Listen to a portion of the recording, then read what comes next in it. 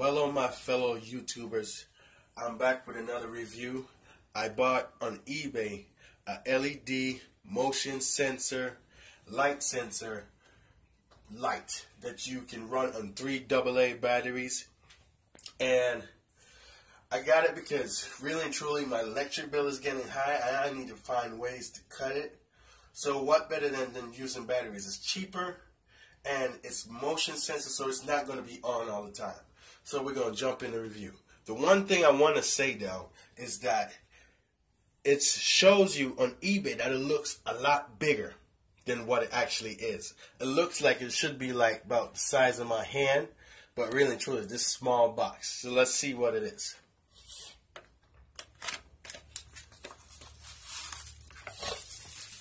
So this is the light right here.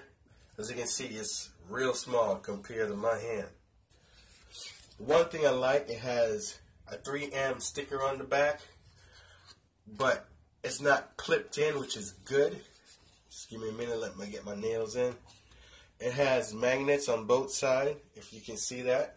So the plate can be easily taken off and you can change the battery. Now the one thing I'm planning on doing, not right now, but I'm going to wire this so it's run by solar power and I just get rechargeable batteries. That way I don't really have to pay for batteries like that. So I have one hooked up outside. It's nighttime. Best time to look at the light. Let's see how that is. So I got it at my front door, if you can see it right there. It's a small little light.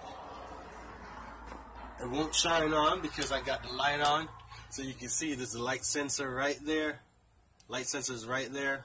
And you got the motion sensor right over there. So let me turn off the light and let's see how it works. So it's on right now. As you can see, it's not super bright, but it's bright enough to give you enough light so you can get to the front door, which is understandable. And it's, as I say, it's motion sensor, so let's just wait for it to kick off. And now we're going to walk up to it, and bam, it's on. So it's small, but it's worth the effort. I only paid $3.21 for it, for this small little light. You know, for that price, hey. And if you get some of those solar lights and just take the solar part off and you put that on, you'll be banking. Cut down your electric. But I think it's worth it.